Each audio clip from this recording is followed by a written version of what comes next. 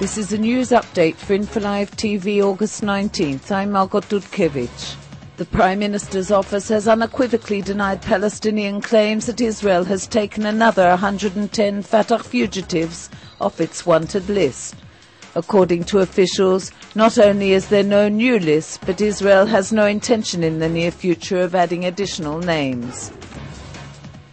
Israel will send $20,000 in aid to Peru that has been ravaged by a number of earthquakes since last week, in which 500 people have been killed. President Shimon Peres has ordered his aides to examine ways Israel can assist. The Foreign Ministry has been in contact with all but 50 Israelis known to be in the area of the disaster. Israel is expected to resume fuel shipments to the Gaza Strip today via the Nahal Oz crossing. On Friday, the Gaza Generating Company cut off powers to parts of the central Gaza Strip due to a fuel shortage. Israel last week stopped allowing fuel vehicles to pass through Gaza following security alerts. In order to prove to the younger generation that the Second Lebanon war was a success, Hezbollah has modeled a video game called Special Forces, based on last summer's war, and requires players to kidnap Israeli reservists, launch Katyushas, and cleanse Bin Shbel of IDF forces. To mark Israel's upcoming 60th anniversary, the Absorption Ministry is launching an unprecedented campaign to return Israelis living abroad to the country by offering them incentive packages.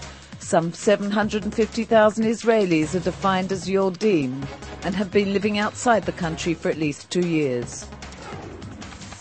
Over 100 suspected members of the Fatah al Islam group affiliated with Al-Qaeda that have been battling the army for almost 3 months were charged in a Lebanese court over the weekend and accused of establishing a gang with the aim of committing crimes against the people.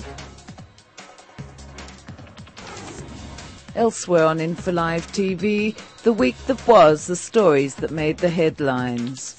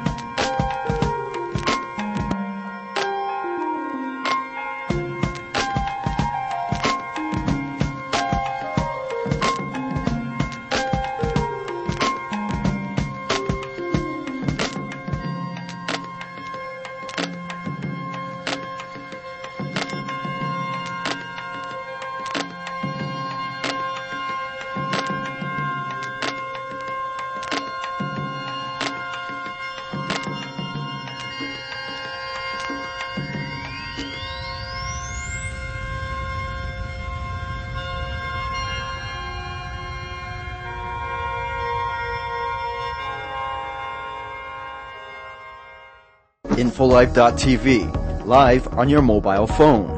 Do you want to keep ahead of the news and receive updates on what is happening in Israel? Infolive.tv offers you a unique service, regular video news updates, free of charge on your cell phone. To sign up, enter our website at www.infolive.tv and click on the Mobile Services banner.